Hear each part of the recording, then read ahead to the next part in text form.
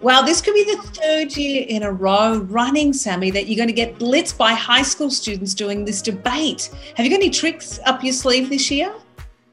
Well, I've got nothing but time, right? Because of isolation, I have spent every day for this whole year just prepping, just learning, just memorizing. These topics are focused on planetary health, Sami, things like climate change and the environment. If these kids are anything like the school strikers, you are in trouble. Well, here's the thing. I go to the park every day to exercise, so I really feel in touch with nature now. You know, I feel the grass and I feel the air and I'm like, hey, this is pretty good. Let's try saving this. So I feel like I know a lot now.